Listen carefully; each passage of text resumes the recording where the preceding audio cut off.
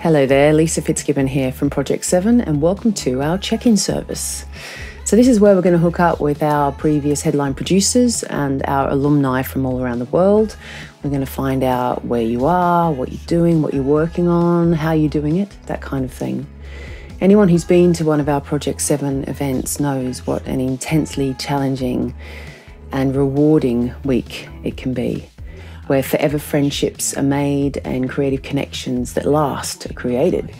And this is the check-in service. So we're going to try and put everyone together so we can hook you up with your Project 7 kin. And today we're checking in with producer, mixer, songwriter, engineer, programmer, multi-instrumentalist, and Project 7 headline producer, Gethin Pearson. Based in Wales, Gethin's production crosses musical continents from rock all the way to hip-hop with death-defying ease.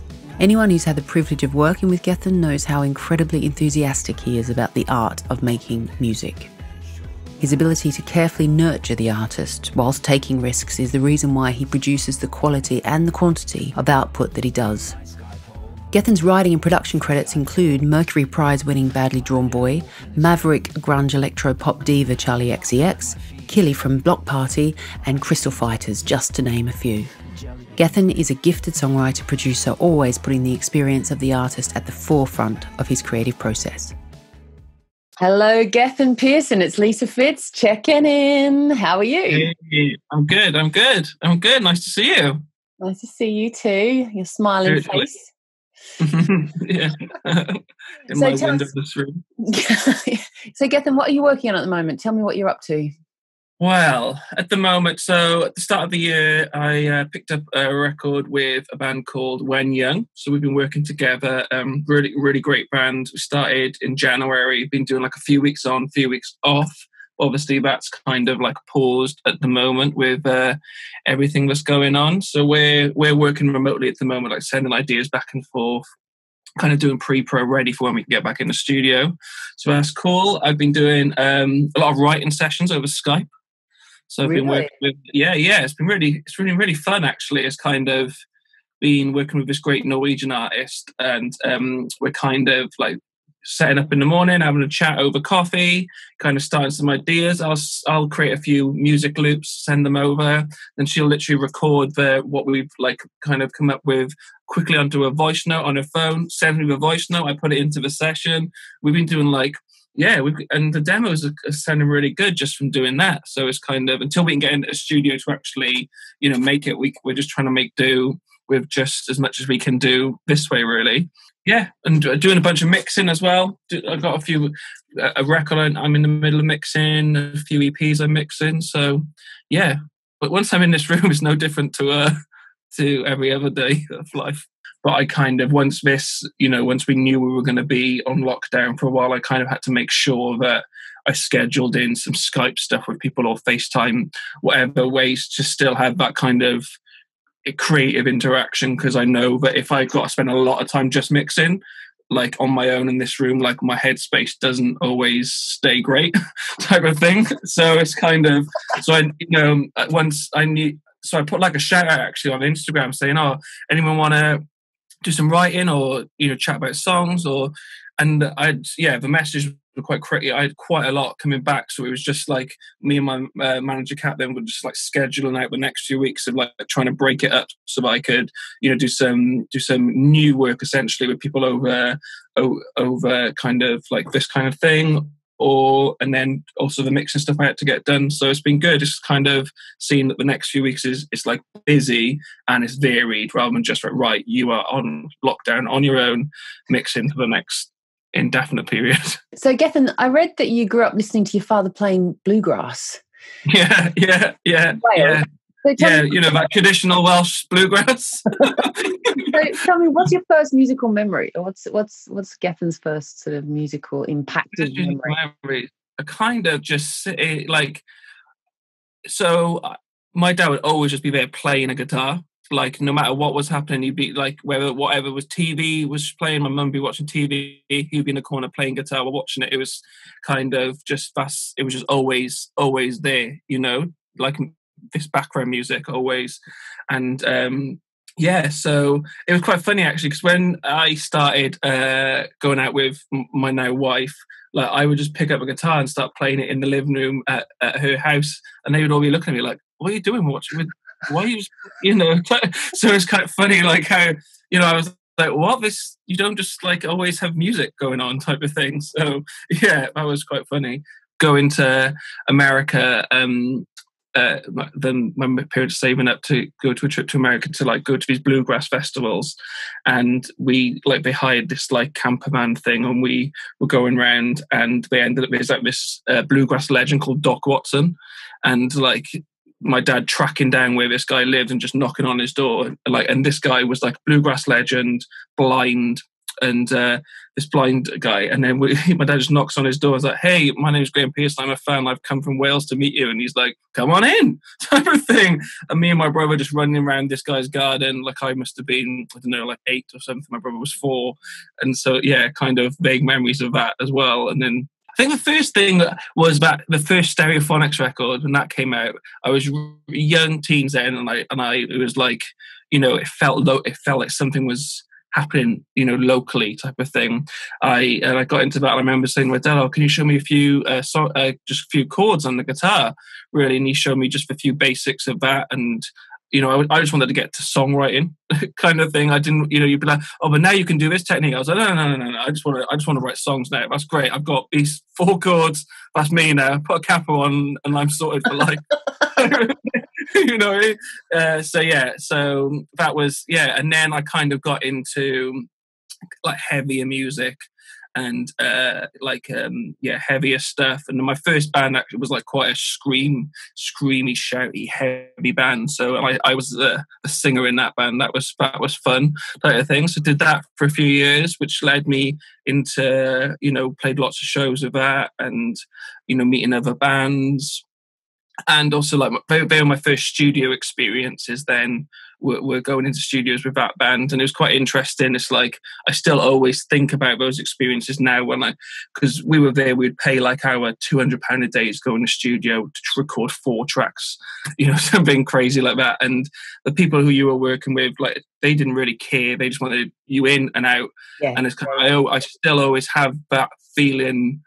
When I go in to try and remember, like, especially younger bands who maybe it's their first experience in a studio, like, try and remember that feeling of like, you give it, you're almost looking for the answer from this person, type of things. That, and I always try making a point of saying everything I work on with everyone, I'm always like, look, it's not my record, it's not a Gethin Pearson record, this is you, this is your record, this is your song. It's like, this thing, my job's to kind of help you be the ultimate version of you, type of thing, or a version you didn't even know you could be. I'm just interested to find out what you think the difference is between working with the solo artist one-on-one and with a band of, say, 4 or 5 members. So with a solo artist, it's quite interesting actually, because like I've just done a record with one solo artist, and like they were kind of like, I just wish I had a band to take this to share the pressure, type of thing, And then sometimes you work with someone in a band, and they'll be like,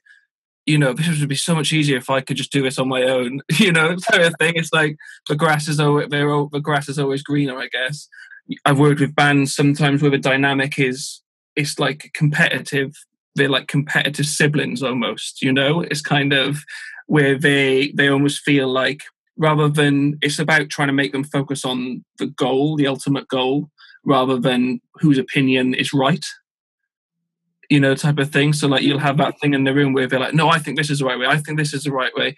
And you're kind of like, guys, at the mat, let's take a step back from this. At the moment, you're not actually discussing what is best for what we're doing. You're just kind of, it's a power struggle at the moment. So you then become almost like a mediator as well as a producer. Yeah, kind of a thing of like, look, let's just try both these ideas out, and and show an impartial ear maybe, because rather than it being about who was right, who was wrong. Yeah, and also I think the dynamic in the studio is such a small space. You said once, instead of doing a sound degree course, to go and do a degree in psychology to be prepare for a job as a producer. But you work out the characters fairly quickly, don't you? That's part of the job. You have to suss out where the power is and what the dynamic is inside the band.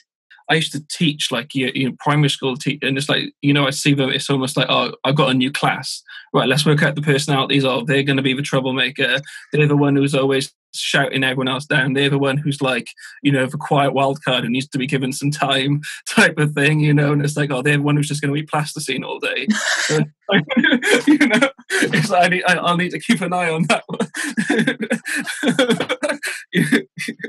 Like I said, you can do a sound course and like not see a studio or not see anyone for 4 years and write about it, or you can like go out there and learn how to interact with people and get the best out of people. Ultimately, it's kind of like I said earlier, it's not about me and my record, it's just about what I can do to help them get the best out of what they've got and the time they've got. Gethin, you wear so many different hats. You're a songwriter, you're an engineer, you're a music programmer, you're an instrumentalist, you're a mixing engineer. If you were to choose one of these roles, if you were to choose one hat over the others, what would you choose and why? Oh, I think they all inform each other. It's hard. It'd have to be like a multi-jester hat made of all of them. So I always find mixing stuff I've produced the hardest. Whereas when I haven't produced it and you're given, oh, this is it, do you type of thing, I always find that, I find those mixes, so I don't know why I always feel like they've I don't know, I've done more maybe. But I couldn't choose, I don't think, which one I would just, if I had to do one, because like I said, it's kind of, I look after a studio session, being around people for a while, I look forward to getting back and having a bit of kind of chill time, alone time, kind of not having to there's so many pressures, I guess, and kind of things always whizzing around when you and making sure everyone's like at their best, everyone's happy, everyone's ready to go when I can come back and mix. It's like, right now I can kind of just, I don't have to worry about all these personalities every day, and also feeling like you're kind of on every day as well. It's kind of so. But, so I think it's about being able to get the balance of them all is the trick. And do you see the mastering process as like the final mix, the polishing the stone? I've kind of described it as some people have been like, oh, there's this guy who can master our stuff, and he's going to do it for like £20. He's just downloaded these like plugins. I'm like, whoa. So you've spent £400 or £500 a day in a studio. You've paid, for production. You've paid for this mix.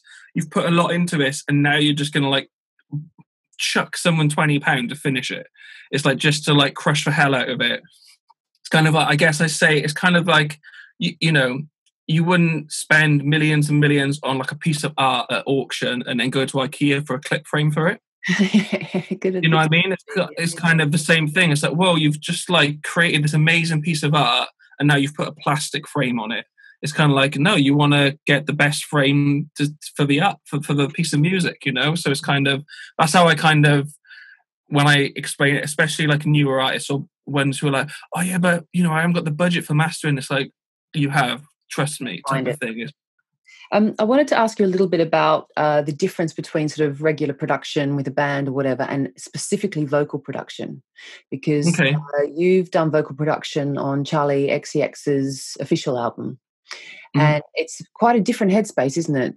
Producing vocals on a track that's already been written and produced by somebody. Yeah, it's about, first of all, it's like creating the setup, the scene for them to, to give their best, feel comfortable, just to kind of, again, you want to almost just make them feel just as comfortable as possible to give their best.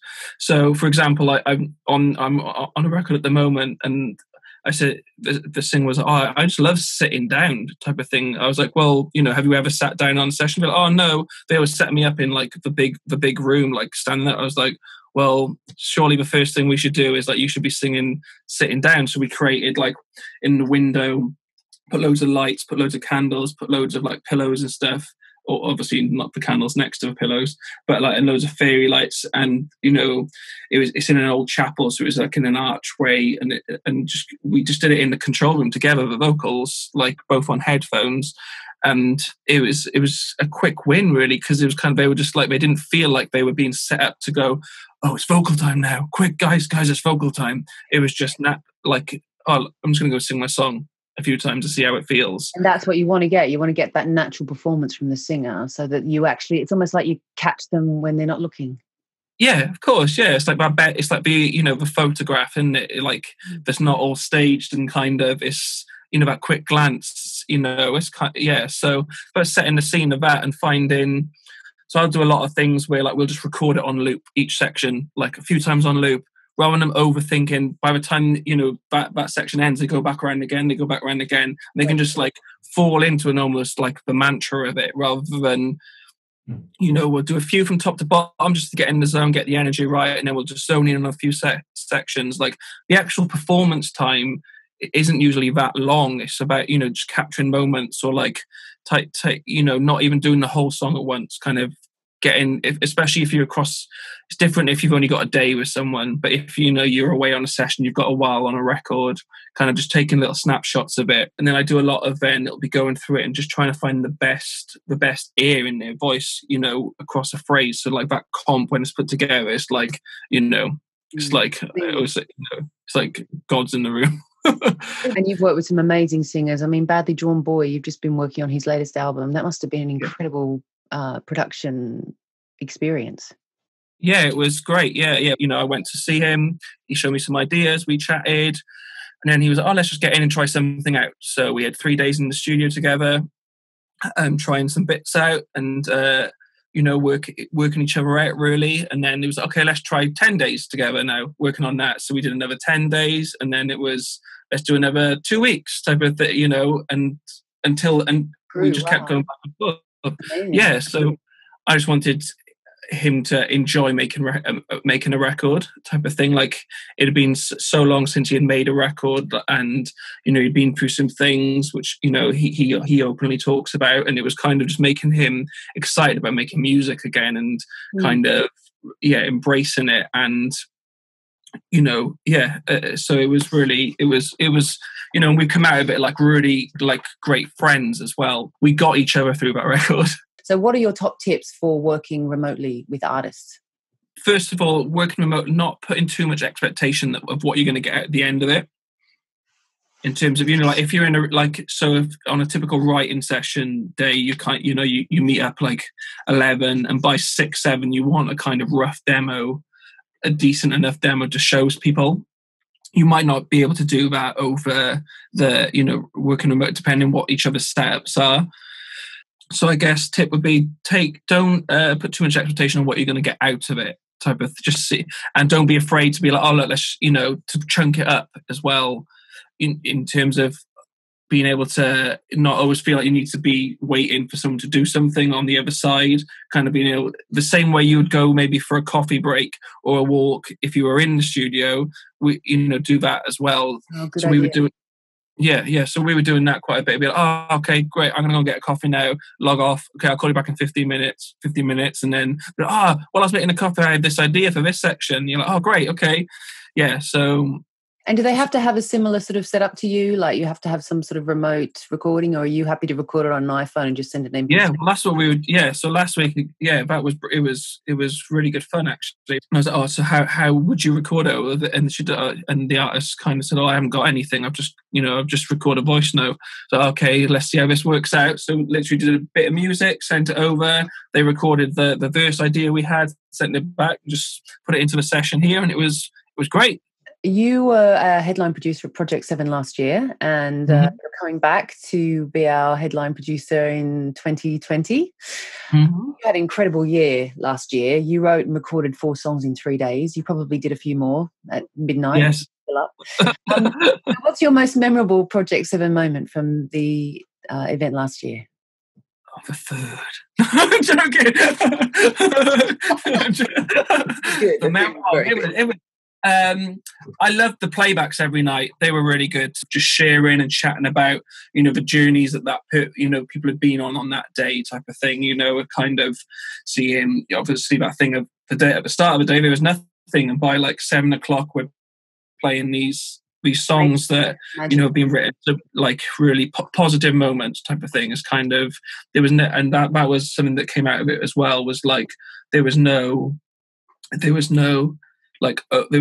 obviously everyone's got a little bit of an ego because we wouldn't be doing this otherwise, but at the same time there was no negative egos type of thing. It was all positive, all supportive. Some of my favorite moments have been in the playback where there's that pause after a song has been played and you just go, wow, that's incredible, that's just been written today, Yeah. Right, Gethin, I'm going to fire some quick questions at you just to finish off. Okay, you have to answer which one you prefer. Okay. Dog or cat? I got both. I won't tell them. The dog likes us more.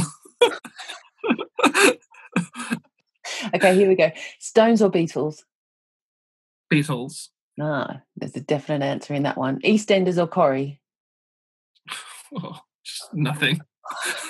Probably EastEnders is great. Yeah. I don't know. I just thought you might be into them. I'm not sure. Okay, Oasis or Blur? Blur. Vodka or gin? Gin. Soccer or rugby? Soccer. Sugar Babes or Girls Aloud? Sugar Babes, early incarnation, or the About You Now tune. Thought you'd say that. City or country? Country. Summer or winter? I've got a daughter called Autumn, so can I just say that? Autumn it is. Gethin Pearson, you're a star. Thank you so much for checking in with us, and from the Project 7 family and all your friends. Thank you. No, great to see you. Great to chat. Yeah, look forward to working with you in the future. And good luck with everything. Yeah, thank you. For more info and to apply to one of our Project 7 songwriting retreats, visit us at project7.com.